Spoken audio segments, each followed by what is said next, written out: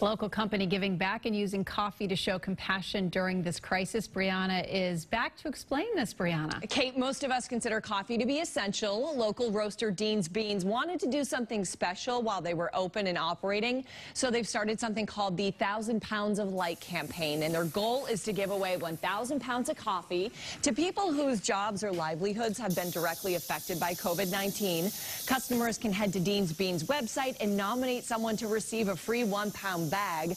And owner Dean Sycon says a customer also reached out to them and asked for some of their coffee tin ties so that she could make masks. Well, now the company is donating thousands of them to help make personal protective equipment. So we put out the word on social media that we were offering free tin ties for a nose bridge for anybody who's making masks and not selling them.